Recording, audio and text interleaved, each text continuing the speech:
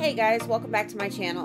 So we're going to do things a little bit different today. My daughter Emma is 13 and she has been asking for some time now to learn how to do resin. So we played around with it a little bit at Christmas time, but she didn't really do much. So this is going to be like her first really real attempt at resin, and she wants to do kind of like a vanity set for her room with a tray and a jar and a lotion bottle. So that's what we're going to do today. Now Emma picked all the colors and she wanted to go kind of springtime colors with blue and green and yellow. So that's what we're going to do. The first thing that we decided that we wanted to do is just in certain areas on each one of these molds, we are going to dust them with some mica powder, and we are just using the Rolio micas that I have. Now, I'm not going to talk through the whole part of us dusting. It's very simple. There are only certain areas that we're going to do, and then we are going to take the time and I'm going to show her how to clean it and show you guys how to clean it if you're new to resin. And all we did for cleaning it was a combination of baby wipes and some alcohol on some Q-tips just to kind of clean it. And at some points, I do use a microfiber cloth, especially like on the big tray, just to get any streaks from the baby wipes drying off of there so that there's not going to be any kind of like water spots or anything like that. But as we go through this process here, I'm just going to have some music playing for you guys, and then I will come back when we get to the next step.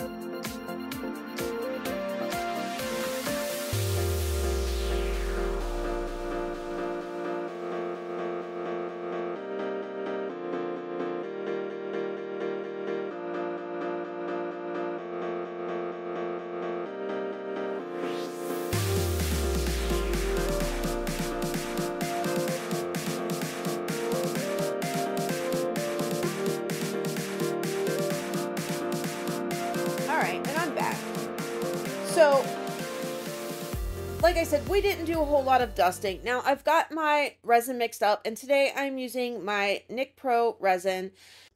I'm also going to use some of Rolio's solid color liquid pigments. Now, they graciously sent me some, and I didn't do the unboxing today. I will do the unboxing in another video coming out here real soon. But I just kind of wanted to play around with them, and they're very pastel-y colors, so we kind of just wanted to get the base. This isn't a showcase on these in particular because they're not going to be by themselves. I am using these kind of as a base color, And not having known, like, because I've not used them before, kind of how much pigment you need to put in there or whatever to get them to, get the color that you want from it. I started with just a couple drops because, I wasn't sure, like, it's not a pigment paste. And I guess in using them initially, I thought maybe it kind of was. So I started off with just a very small amount just because I didn't want to put too much in. So I am kind of just adding a little bit at a time until I feel like I get the undertone of the right base color for what I want. Now, they have a lot of the colors have like a darker version and a lighter version. So I started off with the lighter version, and then I am going to add a little bit of the darker version to it. Now, this is like, to look at it here, it looks foggy. It's not foggy. It's just the underline, because there is, I believe, now I could be speaking completely out of context, but just from looking at it and from working with it, there's definitely some type of a white, maybe some type of a white pigment in it that is giving it that opaque look, which is what I want for this particular project. But I don't want the color to be quite this light or this color, which is why I'm mixing several different colors in together. But I want that basis of the undertone that I have in there, if that makes sense. So, like, where I'm liking this, I want a little bit more color to it, but I don't want to do straight, like right now I'm adding in a little bit of Let's Resin alcohol inks in it, and I just want to kind of take that color up a notch, but I still want to have that slight opacity to it. Like, it's not going to be solid. I don't want it solid, but I don't want it completely translucent either. So I put just enough in of the solid colors to kind of start to give it the illusion of solid, but not enough to make it completely solid, if that makes sense. I feel like I'm doing a horrible job at explaining it. I know what I want in my head, and to get it into the words is not really working with me.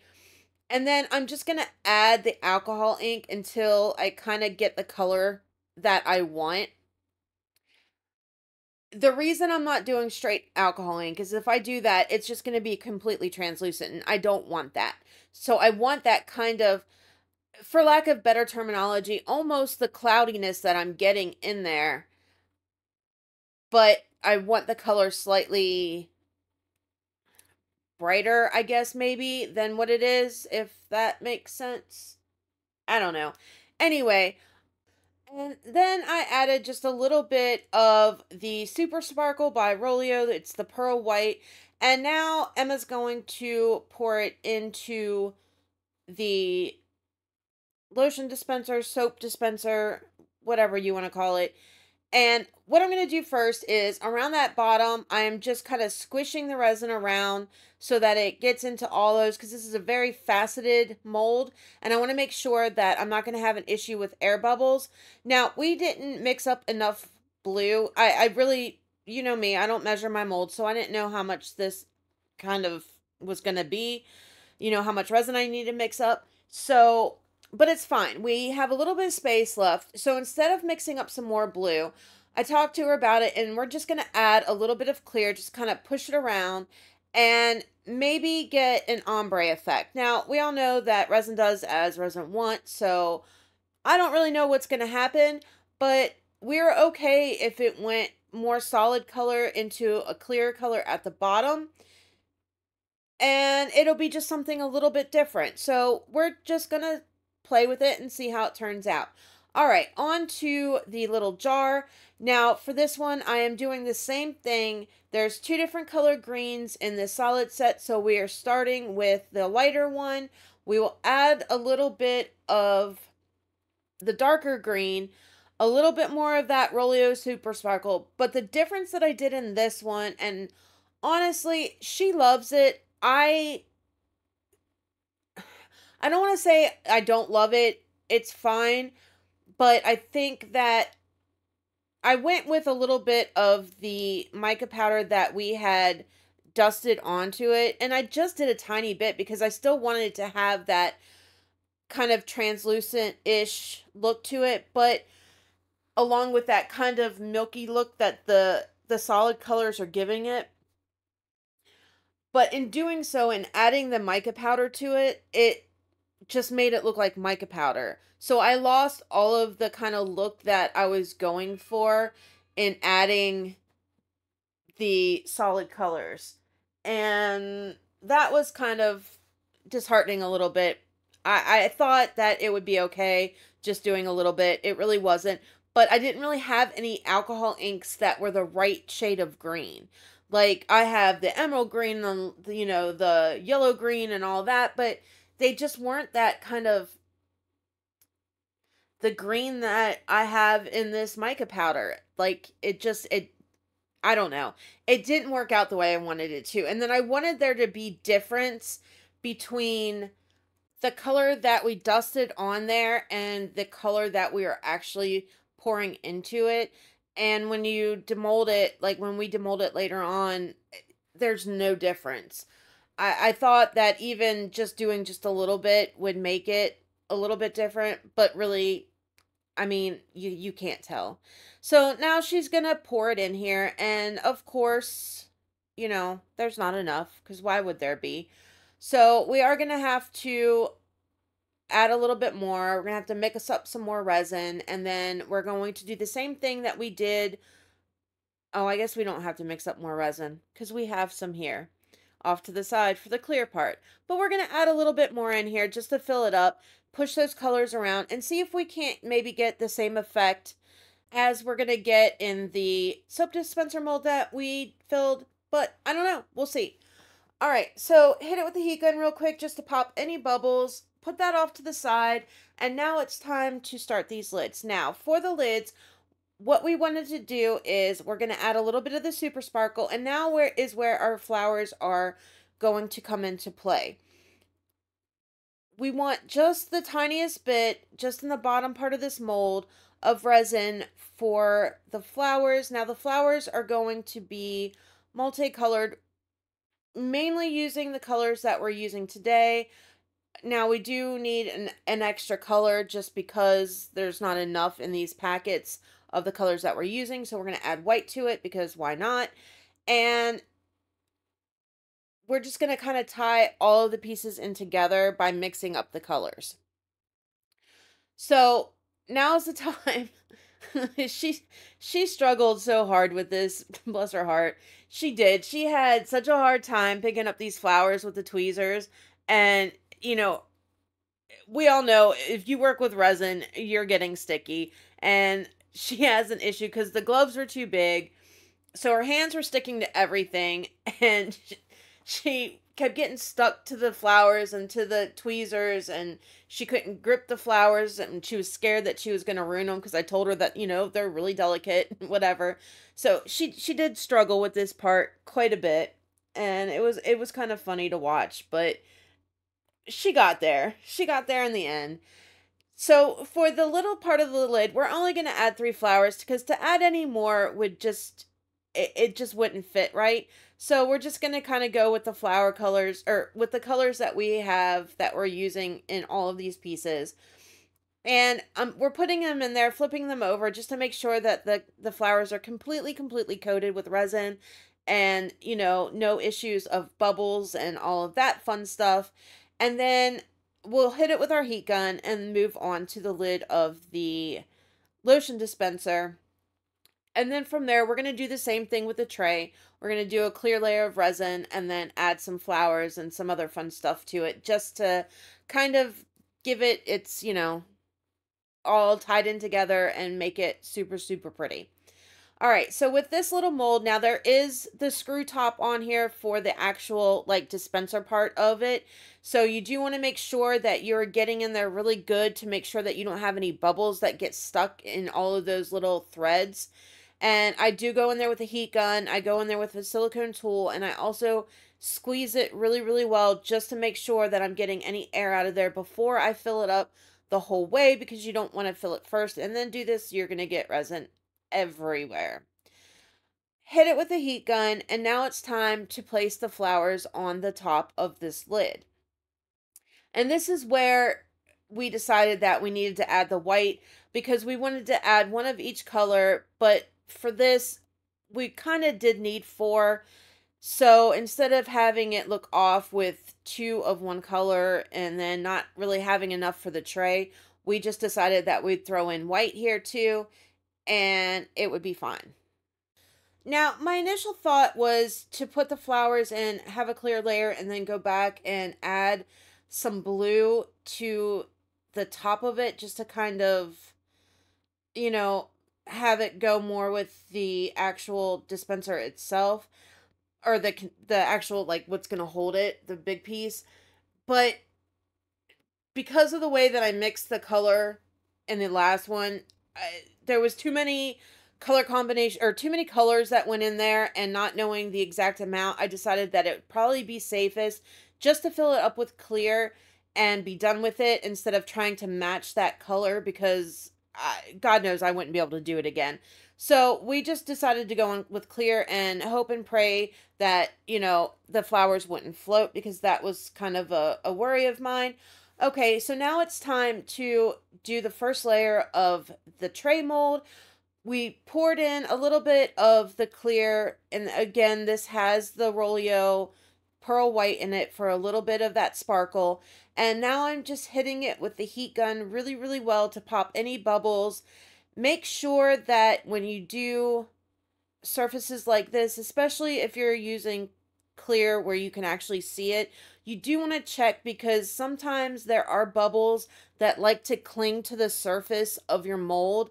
So you do want to make sure that, you don't have any bubbles that are stuck there, because then they're going to turn into, those little crater holes on the top part of your piece, and nobody wants that. It sucks. Ended up pouring the rest of it in. We weren't sure if we were going to need it all, but we decided best to make sure that we have enough. And if it goes up a little bit higher onto where we had put the yellow on the sides, it's fine. It's not going to make a big deal, because you're not going to really see that line anyway because of the mica powder being on there. Just going around those edges just to make sure that there's no bubbles stuck there before we add our flowers. And then it's just a matter of placing the flowers in there, and Emma struggling a little bit more to get them in. She ended up just kind of flopping them down, and I had to kind of fix them because they go flying off of her tweezers here in a minute. It was funny. She had a time with these flowers, let me tell you. Um but yeah, so that's all we're going to do now, is we're going to start placing all these flowers down. Now, we do want to make sure that, again, we're covering both front and back of them to make sure that there's no air bubbles that are going to get trapped there, and kind of like dispersing the colors all over the place, so that if we can avoid having two of the same color together, that's what we're going to go for, just so that it's kind of, almost looks like a cute little flower garden when we demold it. That's kind of what we're going for ish. So she decided that for the actual like pump itself, that she wanted to go with silver. So because of that, we decided that we're going to add a little bit of the silver glass glitter to this, just to add a little bit more interest to this piece. So all I did was sprinkle some in there, and then make sure that I pushed it all down underneath the surface of the resin. Now, would it make a difference if it was floating on top? Not necessarily, because we are putting another layer on this after it dries. But I do want to make sure that they're not going to be so high up, like sticking out on the end that I am going to cover, that you're going to lose them. So I do want to just kind of spread them out a little bit more, because they did kind of land clumpily, and just push them all down really, really well. Make sure that there's none sticking on top of the flowers, because that's kind of pointless. You're not going to see them. And then after that, we will hit it with the heat gun one more time to make sure that there are no bubbles in there, from me incorporating them, mixing this resin around, trying to get the glass done. And that's it. All right, so 24 hours later, now it's time to put on the next layer of resin. Now, just as we did with the last two pieces, we're going to do the same thing with this. We're going to go with those solid colors by Rolio, mix it in. I'm using the two different yellows that they gave us, and then we're also going to add in some of Cheap Art's Lemon Yellow Alcohol ink just to kind of brighten up that yellow just a little bit more, and go with it and just see what happens. Now, on this, again, I didn't measure, no surprise there. So we're going to do it slightly different because of the amount that I had to use. The first time I'm adding, all of the yellows, right? I'm adding both of the solid color yellows. I'm adding the alcohol ink yellow, and then I'm going to add some of the super sparkle as well. Not that that will probably make a whole lot of difference adding the super sparkle, because we do have it in that clear layer, but I don't know. We did it with the rest, so we're just going to do it with this one too. Now, the yellow is super pretty. Like, I do like this yellow, but we did want it just a little bit brighter just because we had done it with the other pieces. We figured we need, just to make them all look more cohesive, we wanted to do it with this as well. So, in it goes. And then when we add the rest of the resin to this, we're going to do it a couple different ways. So, this is going to get poured in. Clearly, it's not enough. Like, I almost need double the amount of what I'm doing right here. But it is a gorgeous yellow. Like, I really like it. I love the kind of milkiness kind of color that it has. Like, it's really, really pretty. She decided that for the next bit of yellow that we do, that we're going to just go with the solid colors. We're not going to add any more of the alcohol ink to it, because she did really like this color, but she didn't want it to be too bright. And the yellow alcohol ink, if you do it, like, it's kind of weird because it's like you almost need more of the alcohol ink in yellow to make it get that color. But if you do less, like, I don't know, it seems like it doesn't do anything. So you almost need a lot of yellow, in my opinion. I mean, I could be wrong, but whatever. It doesn't matter. Anyway, we decided that we're just going to X-nay the alcohol ink on this part. We're just going to go in there with those solid colors to kind of not necessarily bring it down, but to see what we can get when it merges with the yellow that we have in there. And then for the rest, because this still isn't, it's not enough, and we knew this, for the rest we're going to go in with the clear like we did in the other two pieces, just to keep up with the same thing, just to kind of see if we can get the same type of effects. Now, the difference between those and this is, obviously, this is a tray and it's over a longer, it's not like deep, right? Like those, the container for the lotion and then the one that's just the little jar mold, they're deeper. So the resin's going to react a little bit differently than it is with this. But she wanted to see what we'd get, so we filled it up the rest of the way with clear. This way, we could possibly get the clear, we could possibly get two variations of yellow in there to kind of ombre it, or we cannot get any at all. Like, who knows how the resin's going to react. We know it's going to pull towards the center to cure. So, are we going to lose the clear? It's highly probable, but we'll just have to wait until tomorrow and see. Now, for the lid, the same exact thing. And this is for the green, so I'm going in there the same way I did the colors for the jar. Even though I am looking at the jar and it's already cured, I haven't demolded it yet, but I can tell that it's not how I wanted it to be. Like, it's not bad, don't get me wrong, it's not bad, but it's not gonna give me what I thought I wanted, or what I want. But I've got to keep it consistent. So I'm adding in the mica powder anyway, and we're adding in the super sparkle and all the things that we did before to kind of give it the same kind of look. Now, the only thing that I did differently on the lid than I did with the jar is I did not add any clear resin to it at all, which hindsight I probably should have, but quite honestly, I kind of forgot about the clear part until I had already colored all the resin. And at that point, there wasn't a whole lot I could do.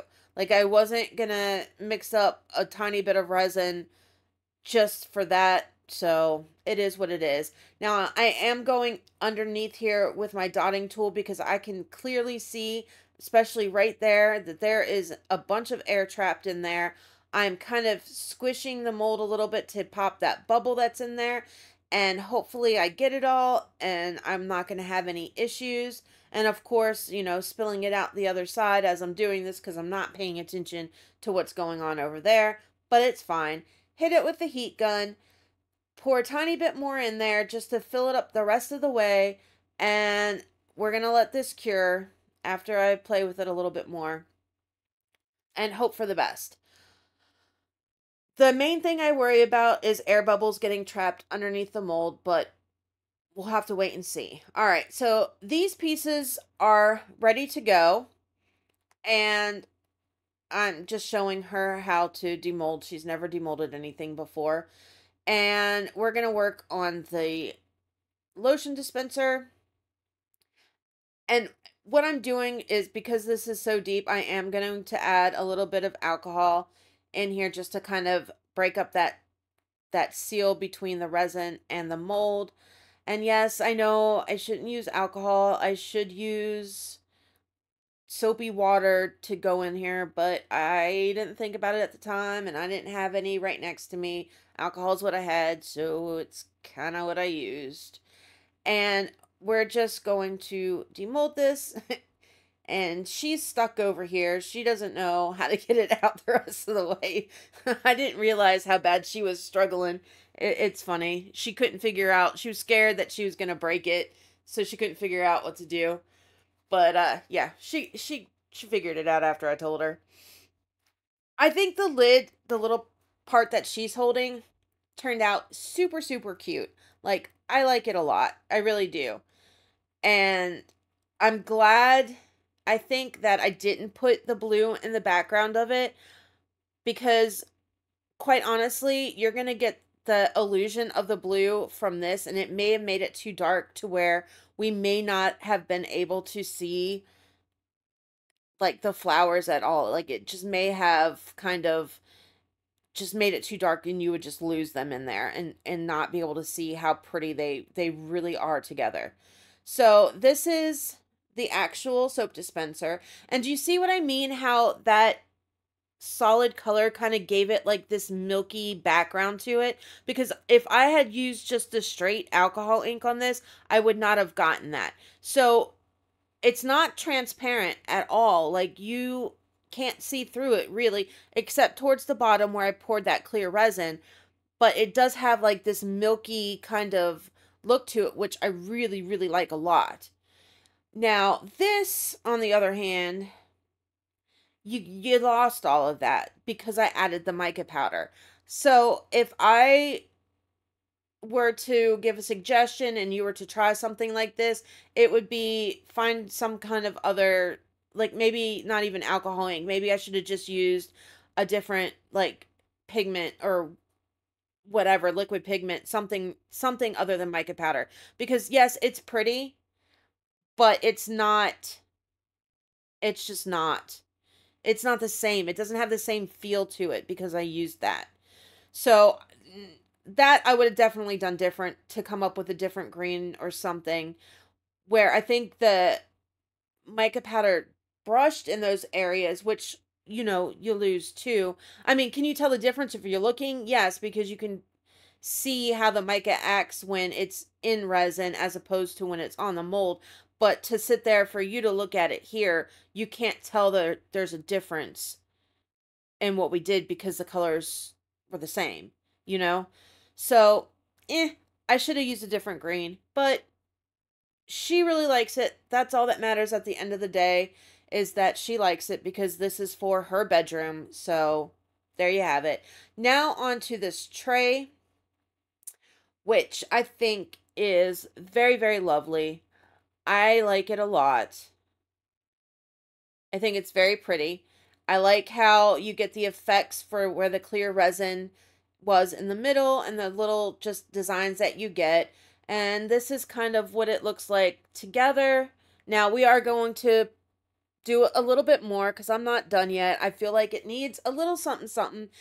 And first though, we got to clean up these edges, because demolding that green piece, I sliced my thumb pretty good, and it was not fun. So we're going to clean up the edges to all of these first, and then we're going to detail this out a little bit more, because where it's pretty, yes, it definitely needs a little more something. So we're going to get our Deco Color silver paint pen, the chisel tip one, and we're going to kind of add some highlights to it. Give this piece a little bit more definition, a little bit more fun, and tie in that silver just a little bit more. Because I figure she's got the silver that's going for the actual pump piece itself. We have the silver glitter glass in the yellow tray, but really there's no silver on this green piece. There's not a lot of silver in the tray. Like, you can see it, yes, but it needs more. It just needs more. So we're gonna do that here in just a second, as soon as I'm done cleaning up these edges. Now this mold right here that I'm working on, it did, like, everything that I'm cutting off now was like a bunch of like bubbles that got trapped there. So I didn't pay enough attention to that to make sure that those bubbles got out. I should have babysat it a little bit longer, and I didn't. I mean, can you tell? Not really, but it's still there. And so these type of molds you need to pay a little bit more attention to. Babysit a little bit longer to make sure you're getting in like a silicone tool or something in there and pulling those bubbles out. Maybe even a spritz of alcohol would have helped. I didn't do that. I typically don't use alcohol a lot to pop bubbles, but something like this, maybe I should have. All right, so now we're just going over the tiniest little bit of this tray with the silver, just for that added little something something. And I think it just finishes it off nicely. I really do. So now we're going to tie this into the green piece as well, a little bit just around the edge of the lid. And then we're going to go, I think, around the edge of the actual container itself. Just, I think I do. I don't remember actually. And of course, I can't see it from where it's at. Yeah, I guess we'll have to wait and see together.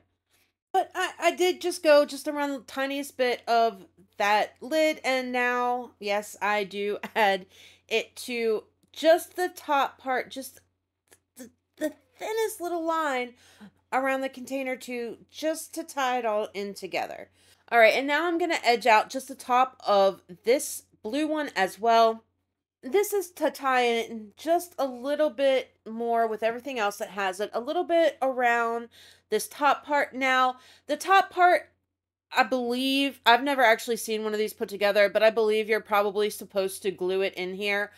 I'm going to wait and talk to her and see if that's how she wants me to do it, or if she just wants it left like it is before I do anything. You could either use some E6000, maybe some super glue, I mean, hot glue if you really wanted to, or possibly UV resin to get it in there. Now, the one thing I did find a little weird when putting this together is that they don't give you like the attachments for the pump. The actual little tubey things are not the right size. Like, they're way too long. And the way that they have it cut at the bottom, oh, I'm an idiot. Oh, I'm so stupid. Okay, so the way that they have it cut at the bottom, you shouldn't cut off of it, but me, being me, cut off the bottom when I should have just cut a straight line off the top, because that would have been the smart thing to do, and I didn't do it because it literally just dawned on me right now. So, Yeah, if you're going to do that, cut from the top, not the part that they have so that you can actually get it out. Be smart. Don't be like me. Anyway, that's a wrap on this one. Like, subscribe, share, all that good stuff. I will catch you guys on Thursday in the next one. Love ya. Bye.